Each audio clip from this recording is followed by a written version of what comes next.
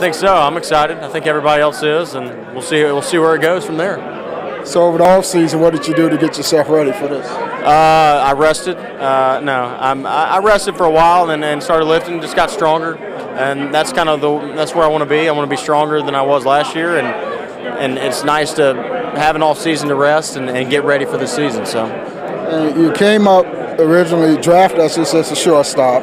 Came to the big league and played third base. Now you're being moved over to second base. Yeah, it's been kind of a whirlwind. I'll probably play center field or something next year. So, no, I think I found a home, hopefully, in second base, and hopefully I can stay there for a while. And what about these new additions, the veteran leadership that's been added to the team? I like it. I like all the guys we got on the team. I'm excited to see everybody play and get used to everybody out there. It's going to hopefully be a great season for everybody and the White Sox.